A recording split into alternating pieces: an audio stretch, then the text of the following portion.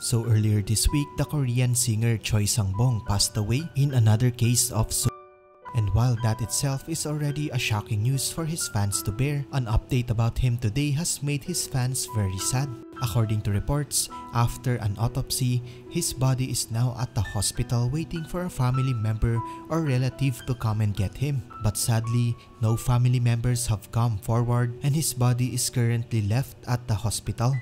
This is not because his family doesn't care for him or didn't know what happened to him. It's because he has no family member or relative in the first place. Choi Sung Bong is an orphan. Choi Sung Bong had a heartbreaking past. He was abandoned at an orphanage when he was 3 years old. 10 years later, he ran away from the said orphanage to escape physical abuse. He had to live on his own, working and studying at the same time before being discovered at Korea's Got Talent in 2011. In 2021, he had a bit of controversy when he faked having cancer to raise funds for his latest album release. He issued an apology and since then the people have cancelled him. The loss of his career and having no family and a troubled childhood is probably what led to his suicide last June 20th.